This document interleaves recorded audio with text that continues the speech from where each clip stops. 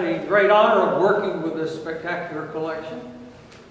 And I'll give you a little background on it. It is composed of primarily maps from primarily 4 sources. One, maps that were acquired by the library. The library burned in 1925, and everything was lost in the fire.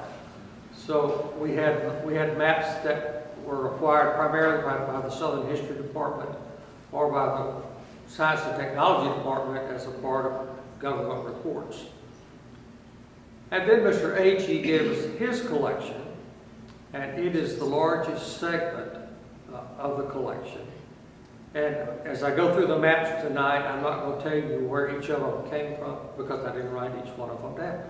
But I will give you an example from 3 of our major donor collections. Mr. Agee also encouraged Mr. Woodward, who was president of Woodward Iron, to give his private collection. And their collections differ just a little bit. Well, actually, they differ a lot. Mr. Agee's collection started at the beginning of cartography and focused in on the land that became Alabama. Mr. Woodward's collection, he was interested primarily in Native Americans and in Alabama itself. And then Dr. Charles Oakes came along in the 1980s, 90s, I guess.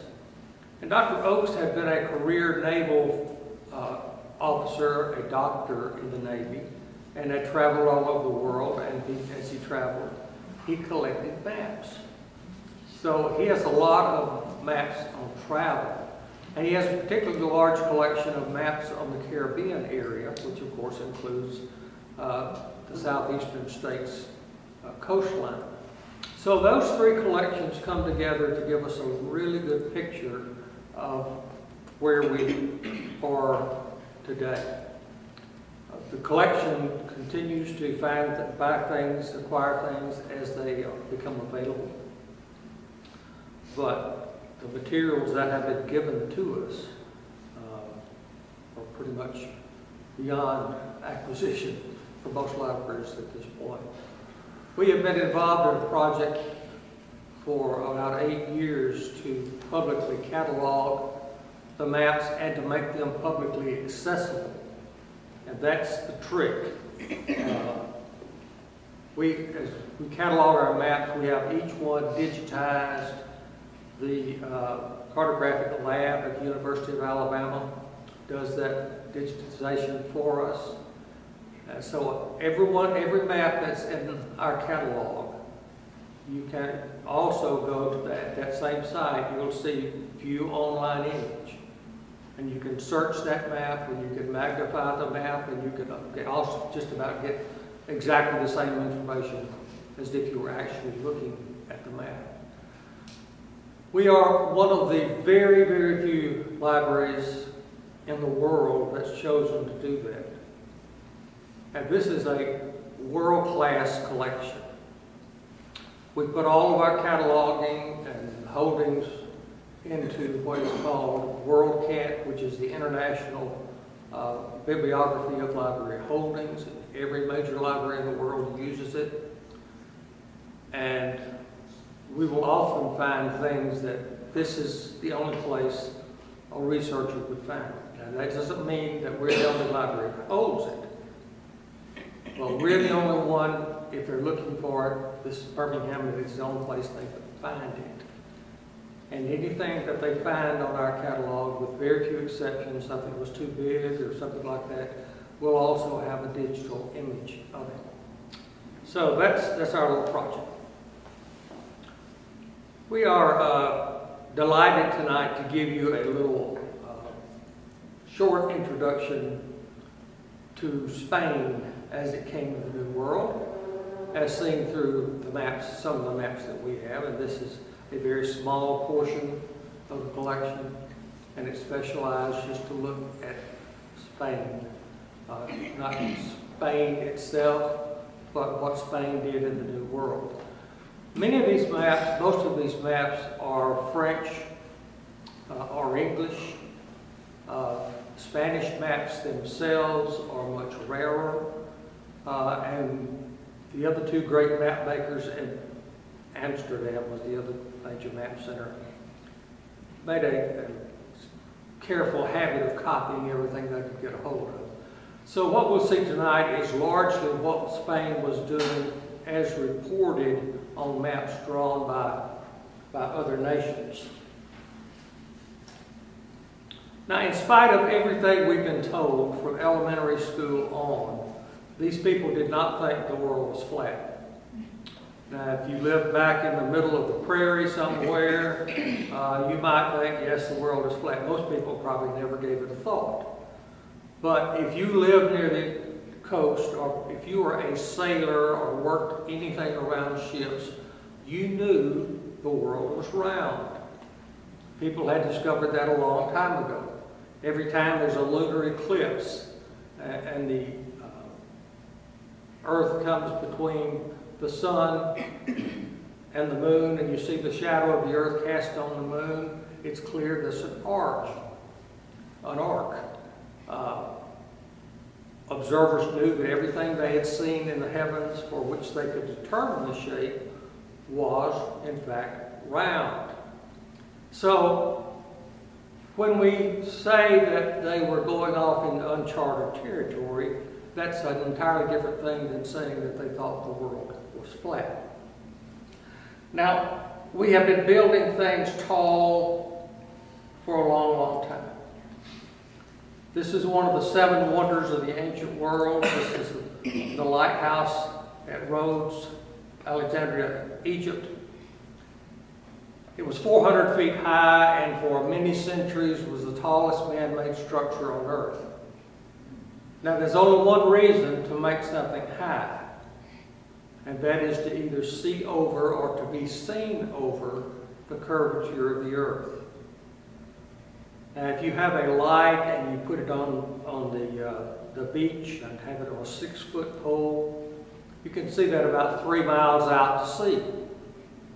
If you put it on top of a 400-foot stand, like this lighthouse, you can see it for over 26 miles.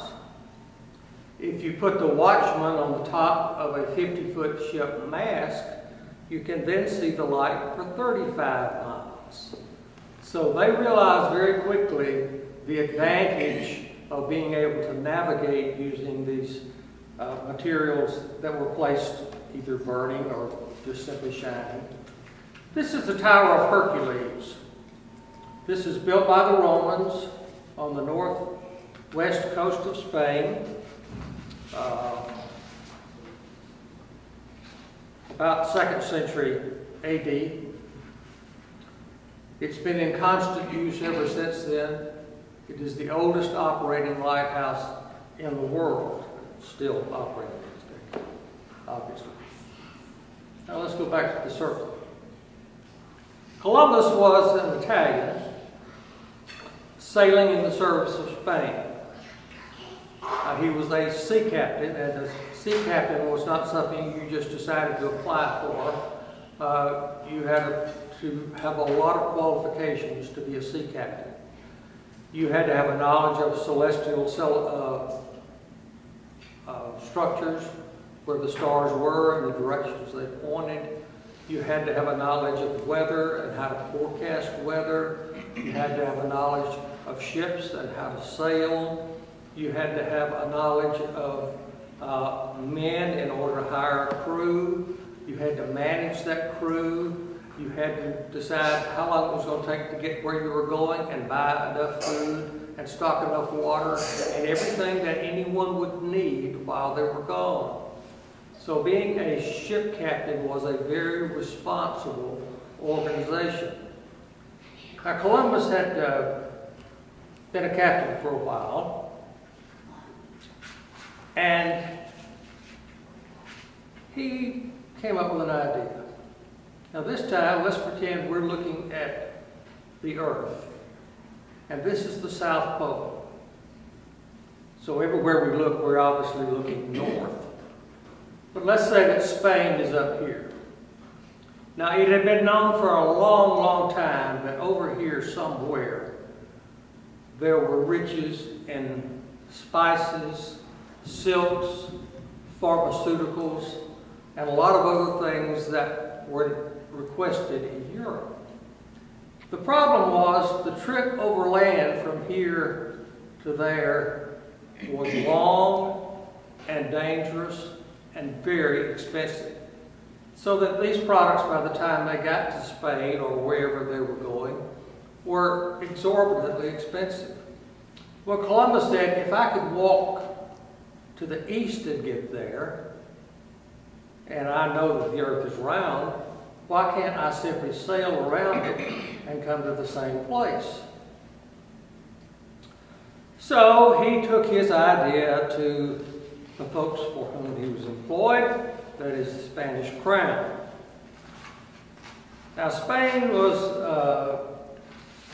a mixture of a lot of things. This is the 1574 map by Rosselli of Spain. Spain had only recently, when Columbus set in to ask for the favor, become something like a nation. It had been a group of warring families that fought each other. The only thing they had in common with each other is their hatred of the Muslim invaders. So they had joined together to fight the Muslims. But the state was pretty well brought together as a nation by the intermarrying of two of the most powerful families. And that's an old tradition in Europe. We can't quit fighting, so we'll just marry each other and then we'll have to get along. King Ferdinand of Aragon and Queen Isabella of Castile married and basically formed the Spanish nation. Now in 1492, the last Muslim army was defeated at Granada. So in 1492, that probably was much more important than the fact that you had a captain saying he thought he knew how to sail out to sea and wind up over there where they bought all these goodies. So he came looking for financing. And you remember the story of how it was financed. She sold her jewels. Huh? She hocked her jewels. She hocked her jewels. That's right. She hocked her jewels. This is a man and wife in marriage, but it's two very competitive families. The Castiles now own whatever comes out of this venture. Thank you, Sam. That was good. Now, there are all sorts of theories on why they were gold. God and Gold, a couple of books that have that title. Columbus wrote, "No one should fear to undertake any task in the name of our Savior, if it is just and if the intention is purely for His holy service." In that same diary, he mentioned God 26 times, and he mentioned gold 114 times. Columbus would make 4 trips, 1492, 1493, 1498, and in 1500. He would die thinking he had still thinking that he had reached the Orient. He had just reached a part of it that nobody had seen before. He did not die impoverished, as one of the theories has said, but he didn't get the glory that he wanted.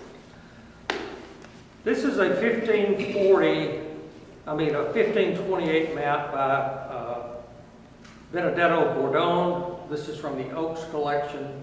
This is done less than 30 years after Columbus's last voyage. You see, there's a lot that was already known. They had already pretty thoroughly explored the western shore of Africa, and so it is well defined. The scale doesn't show it, but the Mediterranean was thoroughly surveyed.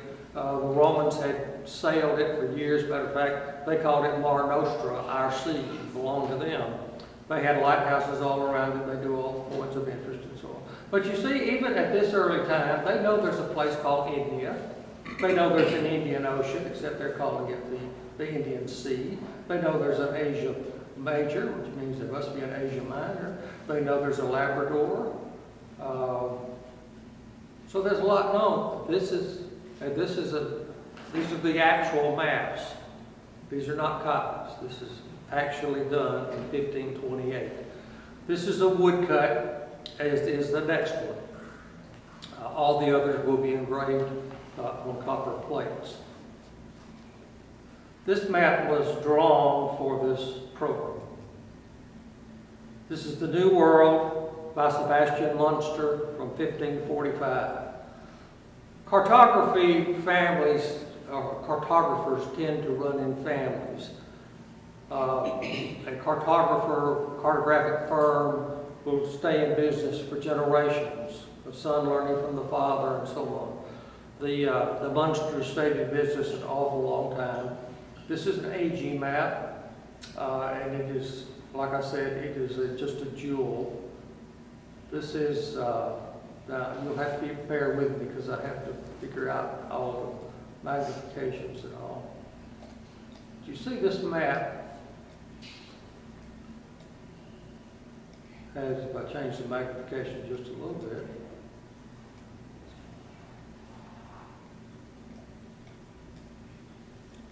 Spain over here and the Spanish flag over here. Now what more could you want? We also have the Portuguese flag down here, which we'll just talk about in just a second. We see Florida. We see what is now Cape Breton. We see South America. And we see something that we'll see on a lot of maps, particularly Spanish maps. If they don't want you to go there, they will tell you that there are cannibals there, or they're flesh-eating insects, or just all sorts of matters if they don't want you to go to this particular location. So this is done in 1545 by Munster. Now, as soon as Columbus got back, they didn't know exactly what they had found, what he had found, but they knew it was important. They knew it was potentially very profitable. And so Ferdinand and Isabella, being good Catholics, petitioned the Pope, who happened to be Spanish, to designate all of the New World for Spain. So they approached the Pope, and he was agreeable to that. But Portugal was also a good Catholic nation, and they said, hold on, Your Holiness. Let's look at this a little further. Portugal already had large settlements on the West African coast. They had, by this time, this is just 2 years later, they had made settlement on the west coast, east coast of South America. So they said, hold on. So they finally reached a treaty, the Treaty of Tordesillas, I guess, that's close, in 1494, by which the Pope agreed to divide the world, as if it was the Pope to divide, but the Pope divided the world on what is now, well actually it's about 1,100 miles west of Cape Verde, which was the Portuguese settlement right in here. And it's about halfway between there and where Columbus settled. And so the line runs down through here. Now nobody except the Spanish and the Portuguese ever paid any attention to it. The French and the English and the Dutch and all, they didn't pay attention to it anyway. But the Spanish and the Portuguese took it seriously. And the Pope's order further said, if there's a European power there, they are to be left alone. So you'll see, we see dots of French and Dutch and even English in the Caribbean, but there are exceptions. Most of it is either Spanish or Portuguese. Now, people who boned up on their Spanish before they went to the Olympics were in for a surprise, because Brazil does not speak Spanish. It speaks Portuguese. Because the Pope's order also said that if a European power has a settlement, which in this case was having waded ashore on the shore of what it would become Brazil, Portugal, proceeded to build what becomes the largest nation in South America, that being Brazil, and it speaks Portuguese, and virtually everybody else in the area speaks Spanish. This is the map by Abraham Ortiz, and this is another great map family. This is done in 1571, and I think it's on the wall, but I want to, it's large and so it's hard to see detail, but I want to show you a few things.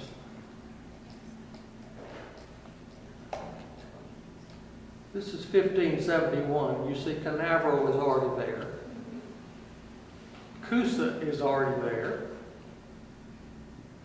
So you understand that when the federal government decided to change the name of Cape Canaveral to Cape Kennedy, these people were upset, not because they had anything against President Kennedy, but Canaveral was a very old name that they wanted to keep.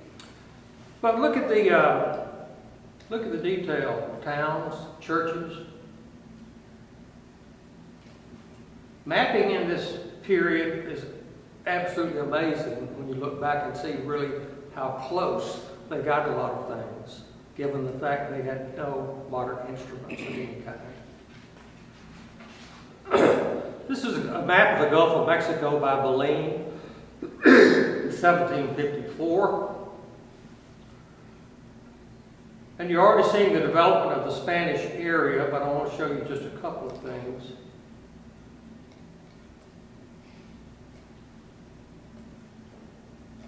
You see the route of Ponce de Leon, who discovered Florida, looking for the Fountain of Youth. You see already, there's Cape Canaveral again, there's St. Augustine.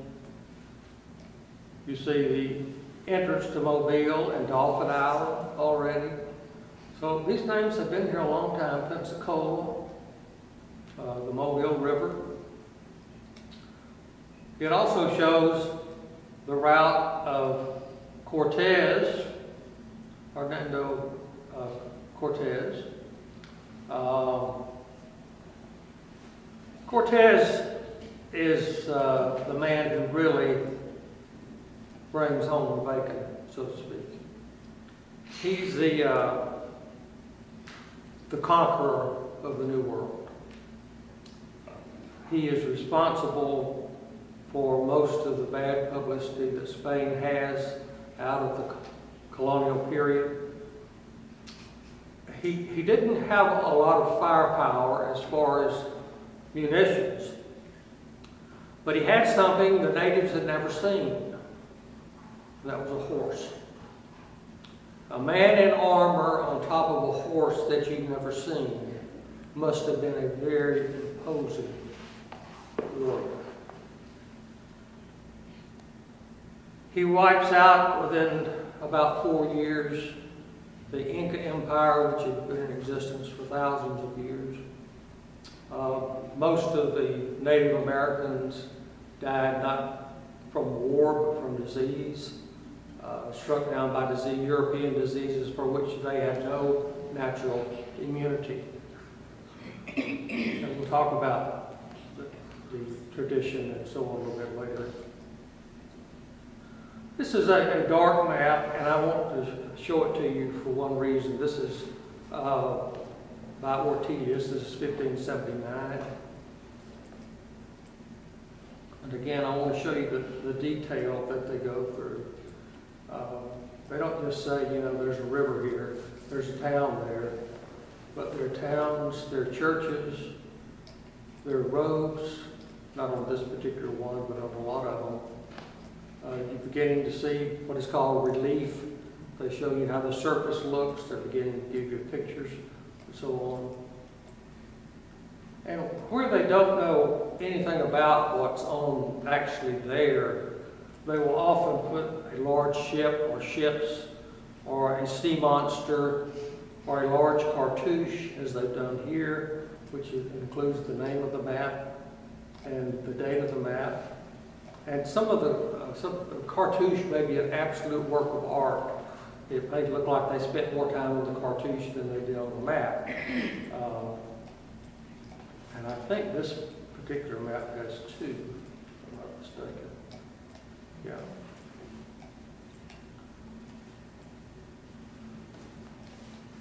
They're big on angels and winged children and so on like that. Putti.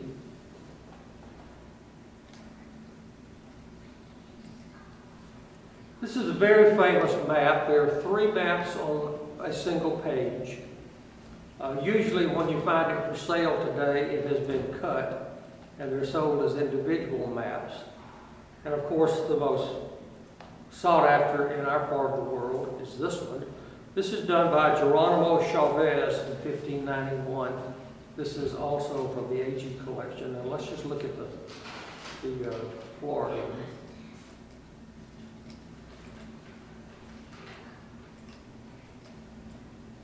And you just have to be patient because I have to play with it. You are being very patient. All right, this is our part of the world. And my goodness, roll tide. There's Tuscaloosa sitting right in the middle of this 1591 map. We have a beautiful map that was done by Father Marquette, who came with the French settlers. And he was a very gifted cartographer as well. And he detailed mapped the St. Lawrence area and all of the Mississippi Valley. And he got down, and the only thing that he saw fit, including the entire southeastern United States, was Tuscaloosa. And I have given replicas of that map to several of my Alabama friends. The other maps, and it's a strange combination of what is on this sheet.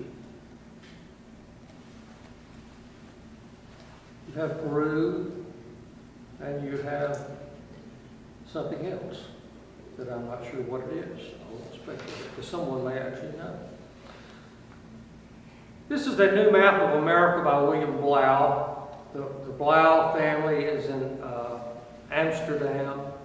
They make maps for decades, one child after another. We have an unbelievable copy of the first atlas of the world that was done by the Blau family in 1621.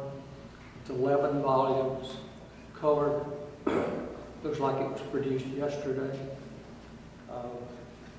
They did absolutely wonderful work. Now I wanted to show you this one because it shows not necessarily the truth, but they show you what Europe saw. And this one includes pictures of all the Native Americans that they had seen, or representatives. And you see they go from unclad jungle dwellers to royalty, looks almost Chinese. Then at the top they have engravings of several cities.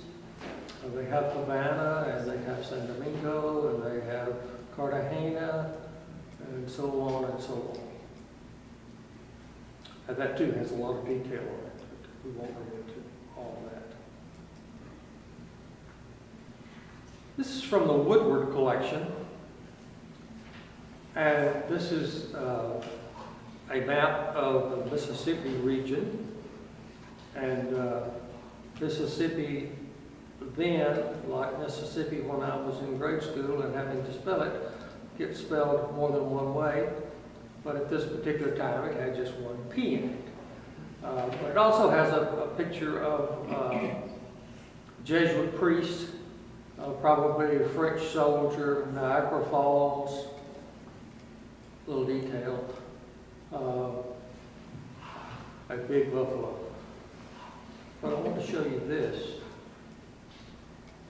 It shows us the route of Ferdinand de Soto, who is another Spanish explorer who came through our part of the world in 1540. We know somewhere back in the 50s or 60s, the federal government sponsored or appointed a federal commission to actually try to locate the route of DeSoto through the southeast. And everyone agrees that he came somewhere through the Little River Valley area. There are a lot of caves and all in the hills up there of Little River Canyon, and it's generally supported that he came that way. DeSoto traveled on down. You see the word Alabama is appearing there. And he would travel on, and eventually he would, I forgot if he was killed or died or whatever, but he was buried in the Mississippi River. His soldiers weighted his body down and made sure that it could not be reclaimed and desecrated, because he had done his share of desecration, and they thought that someone might be anxious to return the favor to Mr. DeSoto. You see Fort Lewis, which is Mobile. So other areas, Pensacola, that you're very familiar with. St. Augustine again.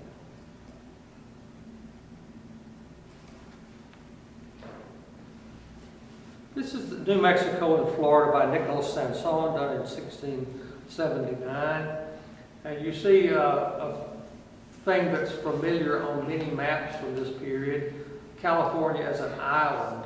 California had basically been explored up from the south and into the Gulf of California. And not having found the end of the Gulf of California, they just assumed it went all the way through, and that California was an island. A lot of people think that one day, thanks to some earthquake, it will be such a position again. But you see there's Cabo San Lucas. Some of you have been there maybe on vacation. But you notice the tremendous territory that Spain has. But we tend to think today that Spain, we downplay the Spanish influence on the United States. But they were huge, and their influence was huge. And a little bit later, we'll see one that divides what is now North America, what is now the United States, the area of the United States, up into nationalities that owned it as such. This is on the wall. This is North America by Nicholas Sanson in 1696. And again, you get a good picture of how big the Spanish area was. You have the English hanging on to the shoreline.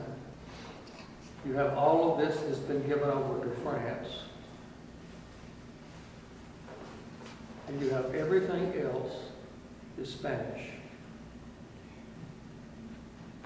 They had inland explorers. They had named areas. They had put their landmarks down. They planned to stay. This is a map of the West Indies, and this was done by Herman Mole, who is English. It was done in 1715, and it has a few things on it that I want to show you. One is this great portrayal of Mexico City. Now, this is in 1715. Mexico City had been built after Cortez had destroyed the original city that was on that site. So after leaving it in dust and ashes, he built the new Mexico City on top of it. And by this time, you can see it is quite a handsome city with walls protecting it, lake in the background, all of which is accurate. Also, I want to show you, I'll show you this on more than one map, the sailing routes, and also the prevailing winds. And just looking at a map, you wonder, why in the world did they go from here to there? to get to Havana. Well, this is the reason they went from here to there to get to Havana. They don't want to sail against the wind. The wind is primarily here, and there are maps in which the major detail on the map is how the wind blows. And those are navigational maps.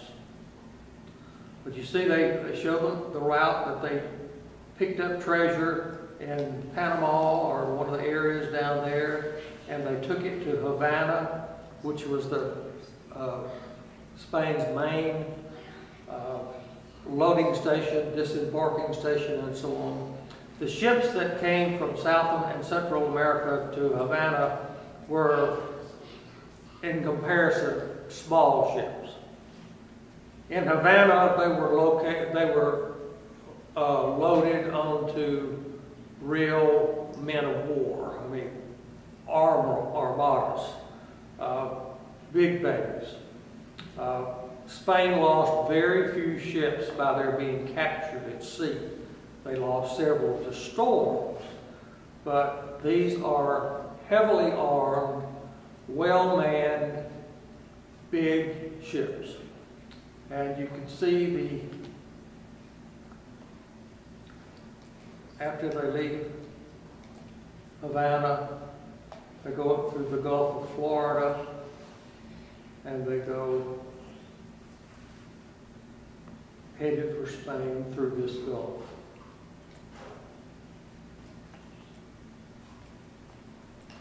And they tell you other sorts of things, like how you can determine how far you're off the coast or how deep the water is. And you see names that you recognize now, Campeche, Cancun, so on. This is a rather neat cartouche. This is a dedication. Probably the guy that paid for the engraving, the printing, William Patterson, somebody, done by Herman Mole. It's a map of the West Indies, and it's showing the properties that belong to Spain, England, France, Holland. And also they're showing the trade winds and this, that, and the other. And they're always according to the newest and most exact observations. Why else would you put a map out that would not have the accurate information? Another nice picture, well, that's the same picture,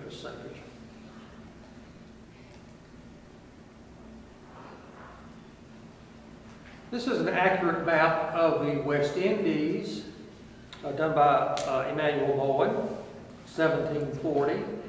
And this is somewhat a repeat of that map, except it has more detail about the routes, about the winds.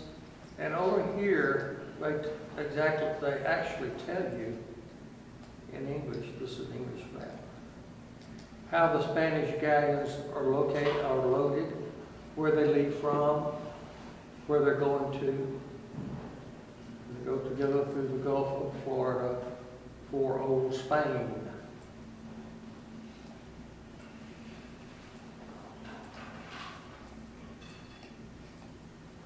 Cuba is well documented very early for obvious reasons. Like I say, it's a main solar station. This is by Holman, 1759, and it's a beautiful map, but the reason I wanted to show it to you is that it gives us a picture of what gold mining was actually like. Spain took unknown and unknowable treasures from the New World. They actually took more monetary value in silver than they did in gold, but they took an awful lot of it. They became quickly the richest nation in Europe. This is a country that a few years ago was still fighting with itself. And suddenly they're the big boys on the block. They paid off all of their national debt. They started rebuilding their navy. They started a very expensive foreign policy. Money was so abundant that they spread it around freely at home, and pretty soon nobody wanted to work because there was plenty of money and you could buy the stuff made somewhere else cheaper. So within less than a generation, Spain goes from one of the most talented countries in Europe to being a country where nobody knew how to do anything. It's something that maybe we should study a little bit. They didn't make their own shoes anymore because they could buy them somewhere else. They didn't make any of their own clothes anymore because they could buy them somewhere else. And then the money ran out. Within a generation, Spain was bankrupt. They were not only bankrupt, they didn't know how to do anything. So Spain would be a very poor and backward nation for many decades to come. The Spanish monarchy was desperate to get more gold. Ferdinand wrote in 1511, quote, "Get gold, humanely if you can, but at all hazards, get gold." That's exactly what they did. At all hazards. It wasn't usually at their hazard, but it was at someone's hazard. If I could just ask, Yes, sir. this map seems to be the first one to correct the longitude problem as far as the spread out. Why they got latitude correct early on, but longitude was a problem. Is that about when the Jim, you're exactly right. And I used to teach a course on geography at UAB every once in a while. And explaining longitude is, let's deal with brain surgery. It's easier. It's very complicated, and it took a long time to figure out where these north-south lines went, or how to know where you were from them. Jim is right, they had the latitude because they could calculate that right from the sun. And Columbus was so good a navigator that if you see his route, once he makes the swing around from Spain, if he in fact had stayed on his planned route and the New World had not been in his way, he would in fact have reached exactly where he thought he was going to go. So it's amazing how accurately they could navigate using nothing but the stars and the sun and a very few simple instruments. They did not even have a compass yet at the beginning of these explorations. But if you remember back from the oval map of the world, that's the first one over here, there are already horizontal and vertical lines on there, although the concept for how to do that would not come for a long, long time. But the cartographer did it simply as a way of showing that there were sections of the earth. That is, in fact, what we have today. So there's again, directions to how to get home. This is a map of Mexico and the United States by DeLille done in 1783. This one and the next one are sort of the end of the story here, but as far as the United States and relationship are concerned.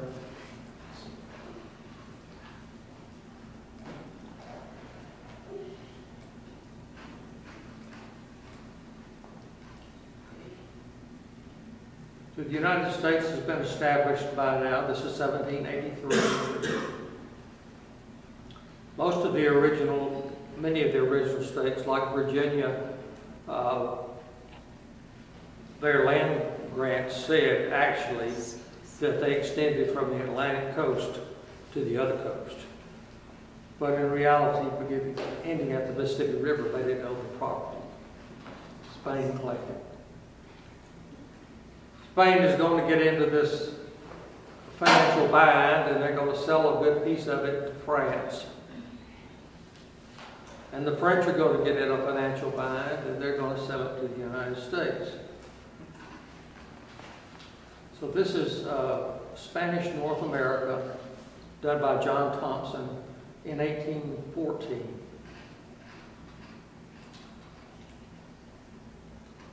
You see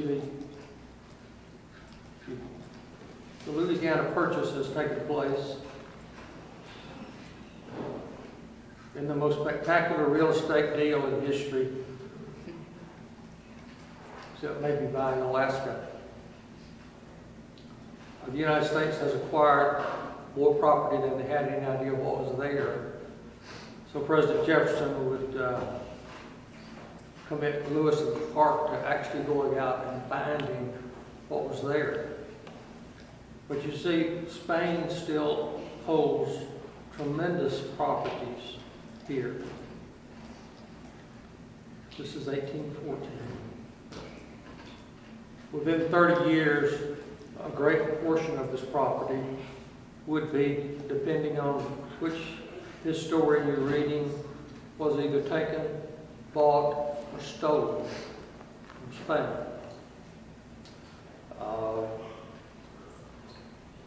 The United States acquired it as a part of the settlement in the Mexican War, which virtually all American historians designate as the most unjustifiable war the United States has ever been involved in.